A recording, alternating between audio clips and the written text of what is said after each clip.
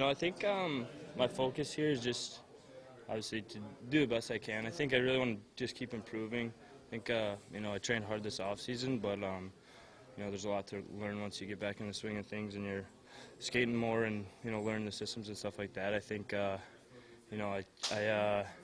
took it a lot last year, especially when I was injured, and I'm trying to implement that into my game now. So I think my focus here is just soak a lot in and try to fix some of the habits that I didn't like as much in my game last year.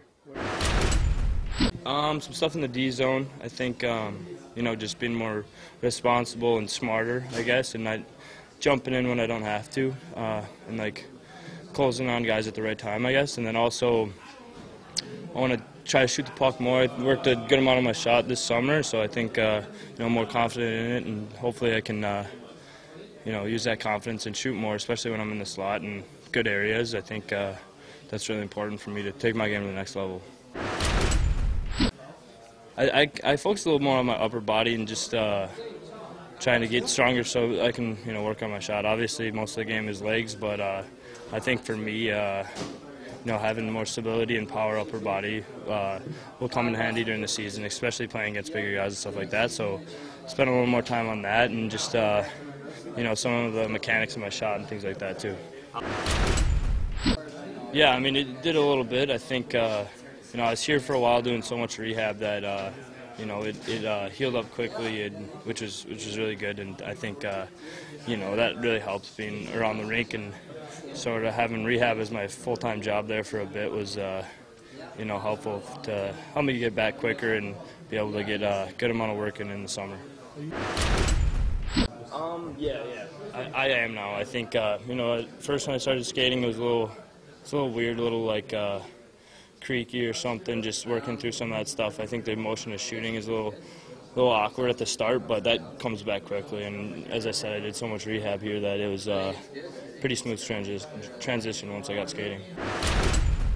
Yeah, no, definitely. I think those guys, seeing their success, it was inspiring to me for sure. Especially we're pretty close friends, all of us, all the younger guys, and I mean the whole team was pretty close, but especially the group of younger guys kind of stuck together there, and because it's definitely a transition. So I think seeing them have success and seeing them sort of break through at different times and really play with confidence and really have an impact on a lot of games was really cool and inspiring, I think, to me and a lot of other younger guys too. Yeah, I mean, of course. I think if I'm lucky enough to play with Bergie or Marshy, that would be incredible. I think I'm not expecting anything like that. Obviously, I think I'm just trying to do the best I can, and trying to be more versatile too. Like being able to play different roles, I think is big, and being able to play in the middle of the ice a little bit too would be good for my game. Not necessarily like taking a ton of faceoffs or something, but just in the D zone areas like that. So I think having an open mind coming into camp is important, because you want to be there for the team, whatever they need. You want to be able to adapt, and that's something I'm trying to focus on for sure. You try to get some good skates in towards the end of the summer for sure, like with more contact, but it's always been ramped up because guys are competing for jobs here. So I think that was good. I think it's good for all of us to get that high pace. I mean, it's obviously a weird camp this year with the guys in China, but I guess in a way we can get a few more reps or something like that with the split camps here right now. So I think we got to take the positives out of it for sure. Yeah. No, yeah, I think so for sure. I think, especially the Matt Martin hit, which people, bring up a good amount, was, I sort of had my head down there, and that's something that I think the veteran guys are more aware of, like who's on the ice, and when you're coming up with speed of the middle of the ice, you gotta, have a quick reaction time and be ready to,